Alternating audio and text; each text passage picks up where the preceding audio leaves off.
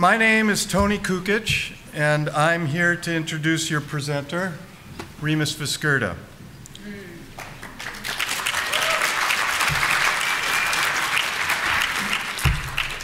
Rimas has been a teacher and dear friend of mine for 40 years now, and he has touched the lives of countless other artists throughout his career. Rimas was born in Lithuania and became a naturalized citizen shortly after arriving in the United States at the tender age of 7. His first college degree was in science, and his first job out of school was as an associate physicist doing research and development on solid rocket fuel at Aerojet General Corporation from 1966 to 68. And so, he's a rocket scientist. Rimas went back to school around that time thinking that he wanted to become a teacher. And he received an MFA from California State University, Sacramento, and then an MFA from Washington State University. Around this time, he also started a pottery with his friend Dick Hotchkiss. One of their most famous collaborations became the Earth, Air, Fire, Water ceramic workshop, where along with the workshop participants, they built and fired the largest Noborigama-style climbing kiln in the Western Hemisphere. This is a kiln that's still fired today. And many of you know Rimas also from his alias, Captain Ceramics, right? As Captain Ceramics, VisGirda gave us such wonders as the world's most powerful potter's wheel, which was powered by a 455 cubic inch automobile engine. He also manufactured many time-saving and convenient products for the busy potter, such as pre-centered clay, and Kiln God the Father, Kiln God the Son, Kiln God the Holy Ghost, and my favorite, Mary, mother of Kiln God the Son. Rimas has taught at many colleges and universities throughout his long career and has taught too many workshops and done too many artist residence for me to mention here. His work is shown nationally and is in collections here and all around the world. And he continues to work and show as evidenced by his presence here. And so, without delay, please welcome your presenter, Rimas VisGirda.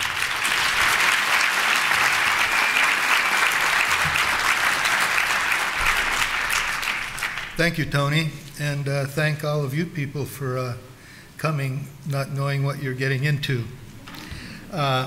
Cure for the pure, what does that mean?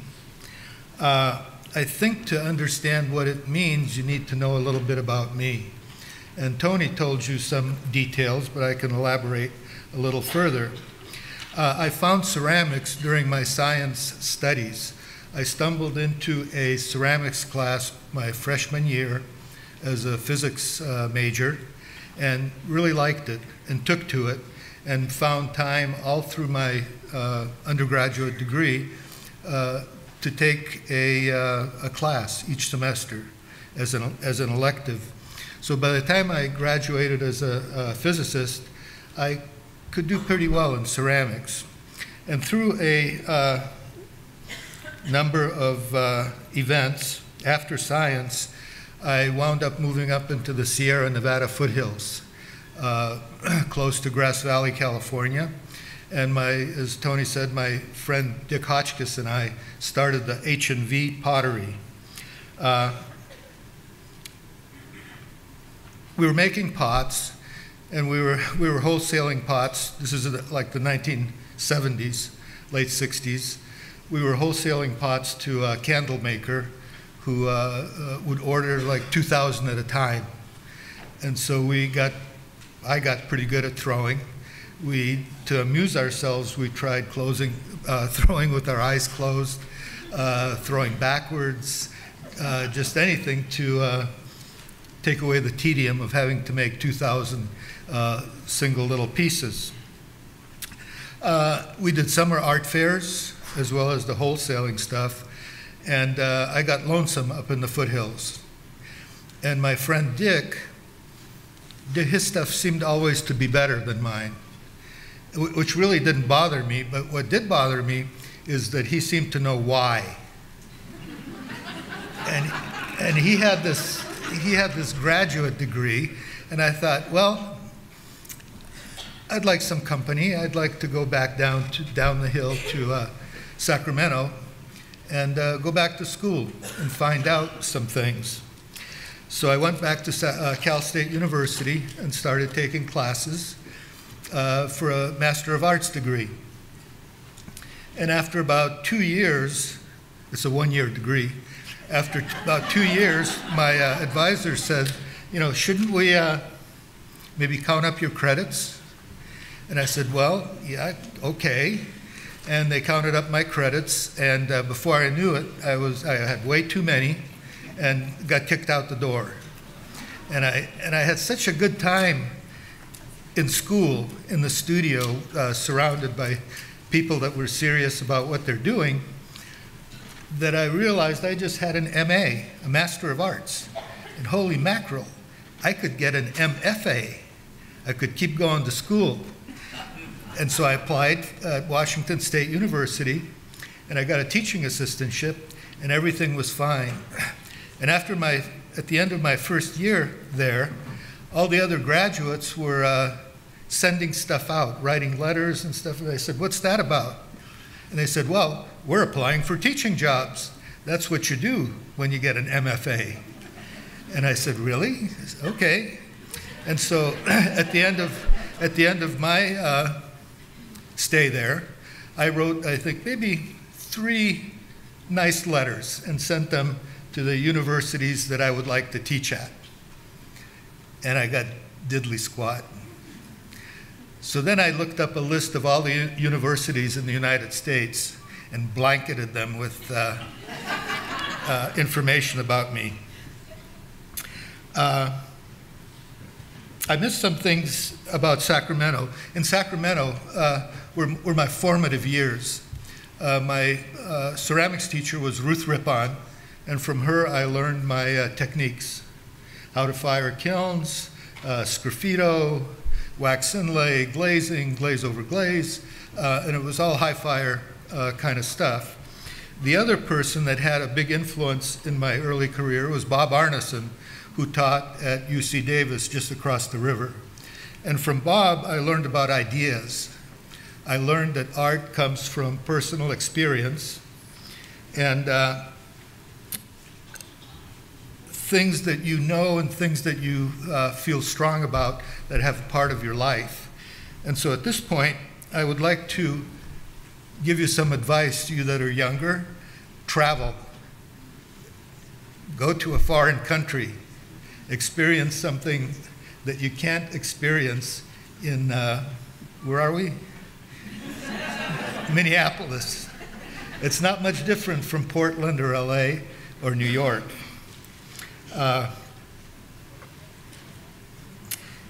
When I was going to school in Sacramento, I used to go to the De Young Museum in San Francisco, and I loved the Korean carved celadons. They're just gorgeous. They glow. But if you look at the foot isn't white porcelain like we normally would like to think of porcelain, but it's kind of a dingy gray. And that didn't look very pure. It looked like there was some kind of, yeah, it wasn't as clean as we like our porcelain today. And so I thought, you know, how can I put some life into my clay? And one of the things that I found is some of the visiting artist gigs that I've had at schools. There's a wedging table for porcelain, white clay. There's a wedging table for stoneware. There's a wedging table for terracotta. And the 3 shall never meet. And so I started wedging my porcelain on a terracotta table. And I liked that. It gave it a little more zip, maybe, something like that. After my MFA, I lucked into a teaching job. Just stumbled into one at Millikan University in Decatur, Illinois. And I started to, who wooed? And started to formulate my ideas. And those of you that want to go into teaching, I have a tip for you. When you get your first teaching job, go to lunch. That's where all the decisions are made. That's where the other faculty get to know you that are going to vote on whether you get tenure or not. And I never did that. And so I've taught in Illinois, twice in Minnesota, in Iowa, in California, and back to Illinois. Okay, back to Cure for the Pure. When I was formulating my teaching ideas, I thought that ceramics can have an analogy in the real world, and that is I tried to relate ceramics to the real world. Talk louder. And this is a mannequin. And mannequins are made to be perfect. They're symmetrical, they're smooth, they're represent a person, but they have no character or personality. Whereas a person, this is my son, Jonas, is weird. One ear is lower than the other. His mouth slants. His head isn't centered over his neck, and what that does is it gives a person character or personality, and that's what makes every two people be different. Okay, and so thinking about ceramics, this is really a nice soup plate. But it's nice. It's white, it's smooth, it's elegant. But you might want to jazz it up, and some people choose color to make things more interesting. And that's one way to do it. This is a very elegant bowl. It's beautiful in its simplicity and its roundness and smoothness. But once again, it doesn't really have character or personality. And so I'm thinking about, I've been doing drawing and some printmaking, and you can do a drawing on a piece of copy paper, and it has a certain look with, Sharpie and some colored pencils. Or you can do that same drawing on a piece of Arches paper, and all of a sudden that paper starts to interact with the drawing and makes it different. Or you can use a piece of paper that's Japanese handmade rice paper that has bits of stuff in it, and it really changes things. And so I started to put things into clay to change things up. My first teaching job was a small university, and I also had to teach figure drawing. And I had never taken drawing in college, so that was a challenge. And so I found a book called by Nicolaides called The Natural Way to Draw. And I read the first chapter, and I stopped right there. And it's about contour drawing. And so all my work, back to the beginning, ideas that I learned from Arneson have to do with narrative.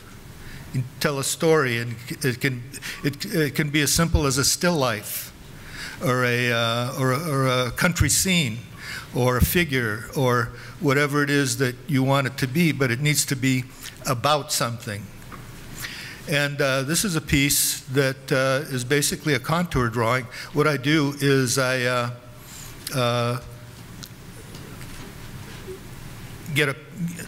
make the thing and then get it bone dry, and then with a very soft pencil, I sketch out the drawing that I want. Then I wax the whole thing. And when the wax dries, I take a scratching tool and I scratch through following those lines, and I inlay a black material, and it's called wax inlay. And this is a clay that we used to make in California, and it has these specks in it.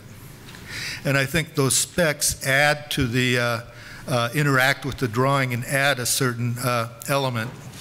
And they come from the H&V pottery days, where we dug our own clay in the Sierra Nevada foothills. It turns out that mountains can be hydrauliced away by the gold mining thing until they get to clay, and the clay gums up the sluice boxes and the things that they can get gold from, and so they stop mining. And so what they have done is taken away all this stuff and exposed enormous amounts of clay.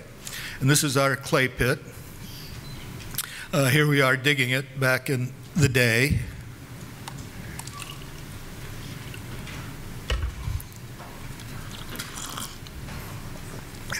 And this clay is very short. It's got a lot of sand in it, and it's not very plastic at all. Luckily, about 30 miles down the road is a place called Lincoln, California, where they mine a clay called Lincoln 60. It's a fire clay that is very plastic. And so we combine the raw clay that we dig with Lincoln 60, throw in a little ball clay, and we have a very nicely workable clay, except it's really bland. And so we dig up some dirt, some red dirt, and process it into small bits and add that to the clay. And it comes burning out through the glaze and making spots in the image. My work is about color and line. I already talked about line, but back in the 60s, Bob Arneson was starting to work with low fire things, and I say that my work is about color and line. And I've taken a line drawing and introduced color by lustering it. Most people don't know that luster comes in many colors. It's not only gold and platinum and found around rings of, or the lips of cups, but it also has colors. And this is a clay at my first teaching job that's made with AP green or Hawthorne bond and some gold art and some ball clay. And it just naturally has some impurities in it and causes those little flecks that appear. Like there's a few in her hair, and there's one on her back, and stuff like that. I sent out a feeler to try to find other people that put things into their clay. And this is Mark Eisenberg, who found a site near his studio that he digs up, and he's found that it has a lot of manganese in it. And so he will take that manganese and sort it and refine it into a gravel and add it to his clay. And without glaze, and looks like maybe a wood fire, this is what it comes out looking like. The other person that sent me some slides is Louis Katz from Texas. And here he's taken bits of copper wire and put them in the clay. And they come out as these black spots and things. I think that if he were to use a porcelain and maybe a glaze, a copper red glaze without any copper, and glaze that piece, that porcelain piece, with that he would have like red spots or black spots that have a red halo, which could be really pretty beautiful. Other things that you can put in, or a standard thing that you can put in your clay, is grog. Grog is usually added to clay for a couple of different reasons. One, it gives the clay some strength. It's like the the aggregate in concrete. It gives it some strength. It also helps the clay to dry. And grog can be had in very many grades or sizes. Here are 2 grades that I have. It's a what I call a small and a medium. And if you put it into a white clay, it shows up as a barely visible yellow speck because it's so fine. But the difference that it does make in the quality of the line that you get from using wax inlay. I forgot to mention that blue rim platter, the clay had very little aggregate in it, and so the line was very smooth. But if you put small sand into it and wax it, and then drag a tool through it, it'll pop out pieces of sand. That's what you see on the piece on the left. And if you use a larger aggregate, it pops out bigger pieces. And for me, I call that activating the line. And I really enjoy that active line. And so we can put a darker thing into a light thing, grog into white clay. This is Mark Richardson, who actually does the reverse. It's white clay into a terracotta, and then he sandblasts it to reveal the white specks that are there. This is some grog that comes from Lithuania, which originally originated in the Ukraine. And there's a symposium in Lithuania where they work for 5 weeks, invite artists, and the clay comes in from the Ukraine, and it's offloaded train cars, and then half of it is fired to cone 13, and then that's taken out, and it's gone through a series of hammer mills and stuff and sorted into 7 different sizes, and this is the largest size. And then they make a clay out of a finer grog and the clay itself, and it's all really nice and white with specks in it. But I'm not sure why I put this slide in here, because I haven't done anything with it yet. But in China, I found another material, quartz, that doesn't really melt very much, but gets sort of soft and kind of starts to want to creep out of the clay. And if you put it in a dark clay, it becomes very apparent. But if you put it in a white clay, it's not very apparent at all, except for the part that I've covered with black slip, because it'll come crawling through the black slip and texture and give a texture to the surface. This is the back. And this is another type of line that I like to use. I invented this line, and I call it wax out. It's where I will take a bone-dry piece, and I will use that soft pencil and make a drawing. Then I wax everything but the line. And I get what I think is an interesting line, like if you see the wave at the edge of the hair, it wanders from thick to thin because you can't control the wax to keep a very even thickness for when you put the black in. This is some material that I got from a person that works with colored clays, Chris Campbell. And she sent me 3 sizes of material. This is the fine size and the coarse size, and this is the middle size. She sent me enough to do 2 test drives with the middle size, and this is one of them, and this is the other one. And I'm thinking to make some of my own colored bits to put into the clay. I'm thinking just to make a porcelain slip, take porcelain and slipify it, and then dump a bunch of stain into it, mix it up, roll out a thin slab, let it dry, and biscuit, and then start breaking it up and sieving it to the size that I'd be interested in. This is something that I found in Missouri. A guy named Russ Smalljohn taught at a university in Missouri, and I passed through once, and he made his own grog. The pile on the left is vitrified, the pile on the right is bisqued. And the difference between the two is if your grog is bisqued, your clay will shrink around it up until the bisque temperature, then they will go up together and keep shrinking, so you get a minimal amount of cracking on the right. But if your grog is vitrified, your clay will continue shrinking up until cone 10, when both are vitrified, and you get the condition on the left. And then I take and I enhance that those cracks by painting black into them and washing it off, and then firing it on. And once again, this is the bisque grog. You can see the different sizes that that I use, and the back of bisque grog and the front of bisque grog.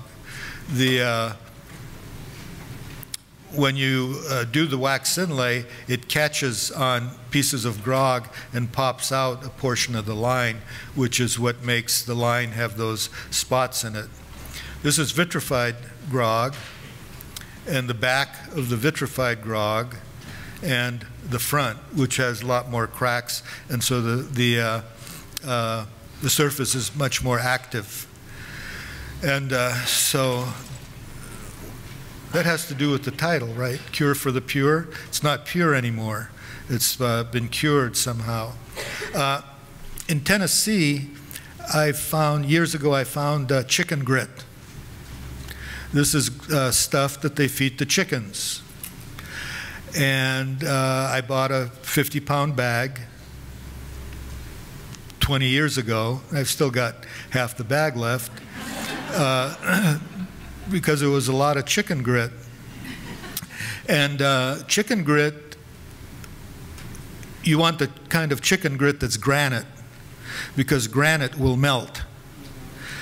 Out back west, on the West Coast, they have chicken grit, but it's usually crushed seashells. And if you put those in your clay, what happens? It falls apart. Right, so you need to be careful about that. And then Lewis Katz actually told me about a slight difference. This is chicken grit or poultry grit that I took the picture off of Amazon, but they also make chick grit. And so you can get granite in different sizes. And this is a bowl that Lewis Katz made that has the chick grit in it. The granite, the mother rock, a lot of granite, not all, has iron in it as part of the rock. If it doesn't have any iron, then it bleeds out, it melts and bleeds out as a white spot. If it has iron in it, then it bleeds out as a dark spot, because of the iron. And these little pieces are made with that big old Tennessee chicken grit. The piece on the left is reduced, gas-fired. The piece on the right is electric-fired. And so the reduction firing gives a white clay kind of a cold aspect, and electric firing gives it more of a warmth aspect. The problem with putting chicken grit in your clay and then putting it on a kiln shelf is it sticks to the kiln shelf. And this is the back of those two pieces. I have a diamond burrs at home that and a Dremel tool that I then clean up the back. This is chicken grit in a porcelain factory in Poland that's fired to cone 13. And with my science background, I figured out how to make it not stick to the shelves. And that's by using a clean piece for the bottom.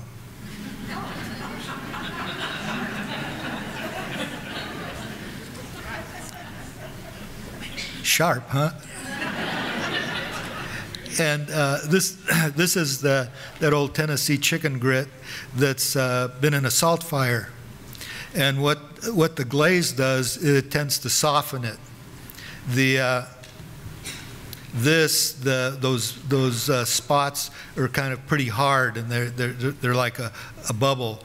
The salt covers that and tends to subdue it a little bit. Because I work with lusters, I also found a really, for me, exciting thing to do, and that is to put chicken grit into this is a tile piece. This is comes from Fredericks of Hollywood catalog from the 1950s. Yeah, when I was in junior high, I used to look at the magazines on the drugstore rack, and a friend of mine was collecting magazines, and they had a lot of those old ads in them, and said, "Hey, you want those?" I said, "You bet, I can do something with them." But the thing that's exciting about that is that the granite that bleeds out is shiny, and the clay is matte or satin. And so you wind up with shiny bits on a satin ground. You get it? Nod. Okay. What cone? I fired a cone 10 or 11. I've been to a lot of porcelain factories in Europe, and they generally fired a cone 13. And so 13 isn't enough to make that granite run, but it just makes it a little meltier. These pieces are fired to cone 10 and, at home.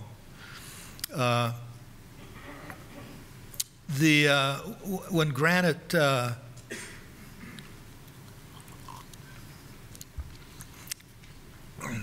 when you have a granite face, like in a road cut or something, you will find a bunch of rubble down at the bottom, down at the bottom of that face. And you can collect that rubble and break it up further. And I have 3 screens that I process it through. 3/8" screen, a 1/4" screen, and a window screen, which is an 1/8 of an inch.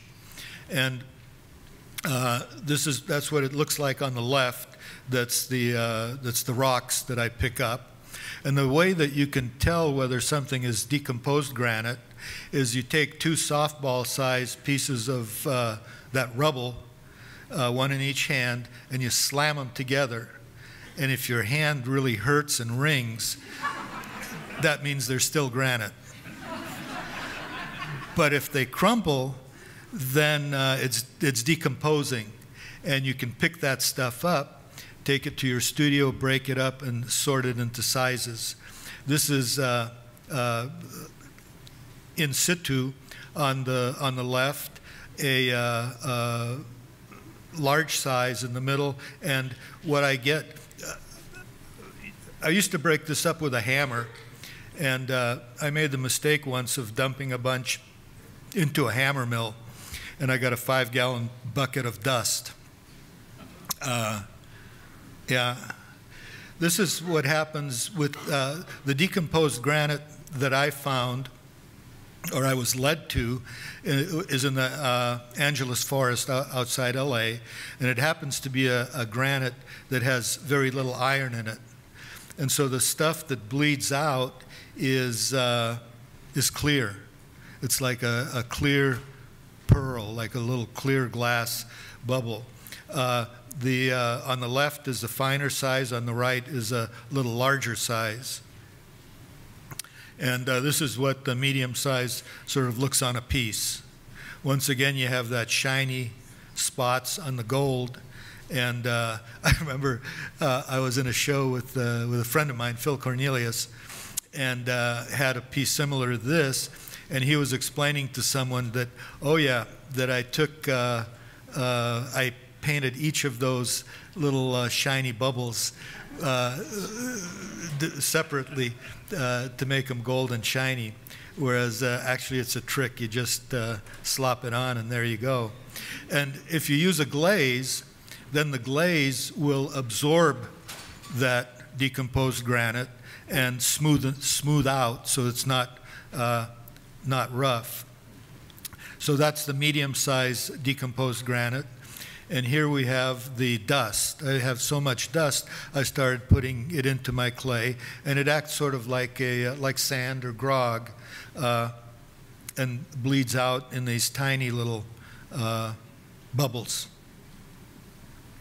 And so in nature, we go from granite to decomposed granite, and when decomposed granite decomposes further, you get feldspar. And feldspar is a powdered material that you usually use in a glaze and as a melter at high temperatures. But a friend of mine, John Williams at Trinity Ceramics, found that you can get coarse feldspar. And here we have two sizes of the coarse feldspar, and this happens to be Custer, which is a common.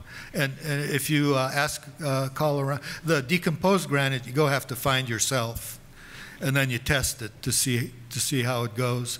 The coarse feldspar you can usually find at some ceramic supply house or another.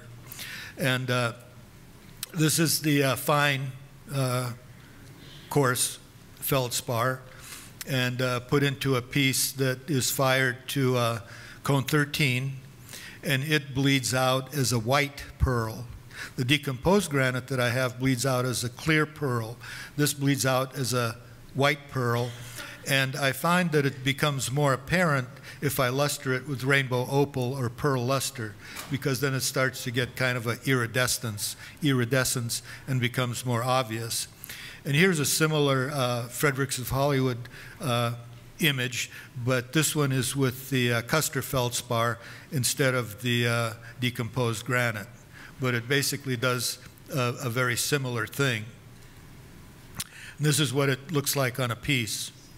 Mark Eisenberg also sent me some slides of things that he puts into clay. And this has brake rotor filings and small bits of Custer feldspar. The brake rotor filings are iron, and they make the brown spots, and the white spots are the fine Custer little chunks. And this apparently has a clear glaze on it, and if you put a colored glaze or a dark glaze on it, and here he's used larger Custer feldspar chunks, they come bleeding out, and the iron spreads into the clay. And this is the super coarse feldspar. And if you put that into your clay, you get something like that.